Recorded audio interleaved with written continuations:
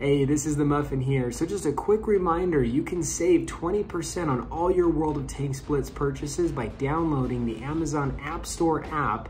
The instructions are just in my previous video. I'll add the link below so you guys can see that.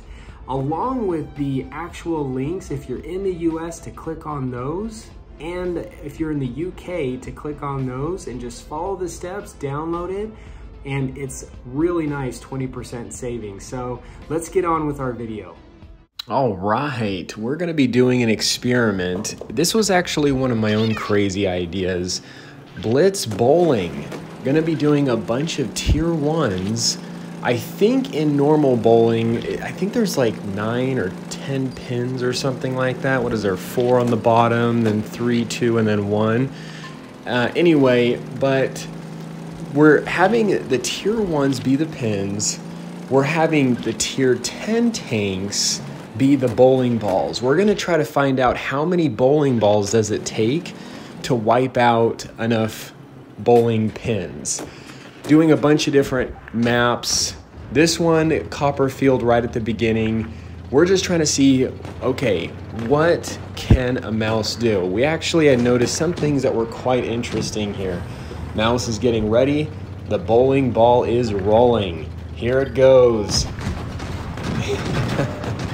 This was just fun to see. Clearly, we could not pack ourselves close enough together to really get that destruction we wanted. So now we're adding a couple more tier 10s. Here goes the first bowling ball, the leopard. And yeah, not a whole lot. We just now have the other tier 10s. They're gonna go ahead and just charge, see what they can do. The leopard was supposed to move like a bowling ball would have. The leopard got stuck. So we just went ahead and just had the other bowling balls just go ahead. Just goes over, down, and not as many as you would think. Now, we did do a couple different things to cause more destruction. Later on, we kind of figured out how to do this a little bit better. So, yeah, you're gonna see that here real soon. So this one, we just had 3 completely sail over. And surprisingly enough, when it came to tier 10 ramming and landing on tier 1, the outcome wasn't as good as I had expected.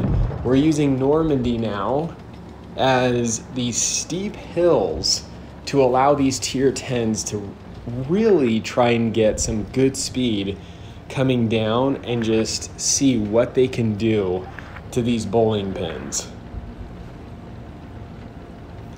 So we did have a couple that got knocked out.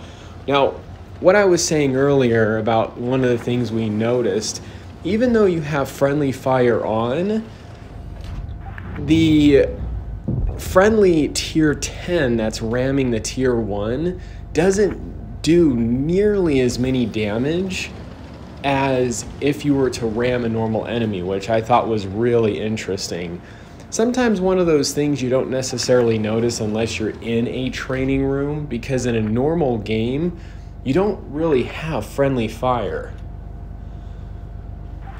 Now, that was actually kind of surprising. We did have to have the tier 1 tanks come out in front after some of them got destroyed to make sure that, okay, they are able to try and get destroyed, because when a destroyed tank was in front of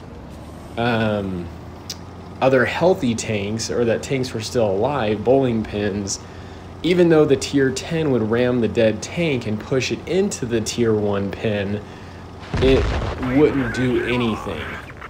So this one became a little bit more challenging, but in the final one we did right after this that really worked and helped us get a strike was we had all tier 10 bowling balls go right over the cliffs of Normandy down on top of all the pins, and you're gonna see that here real soon.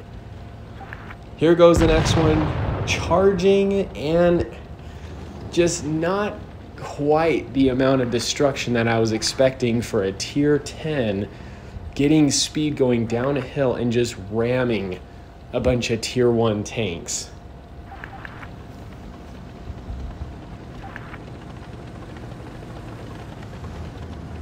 So that was just, this is the last one here. Yeah, and it's just funny, you can see how much friendly ramming does, and it's not very much compared to an enemy ram. Now here we go, this is the strike we finally got. Just look at this destruction. Once we had the Jagdpanzer 100 land down on some of these tier 10s, finally was able to do it. Now it looks like there is maybe one. Oh, it's actually frozen. Okay, I'm not exactly sure what happened, but we did get a strike. So anyway, hope you guys enjoyed this vid. This is the Muffin here. You guys stay cool and keep tanking.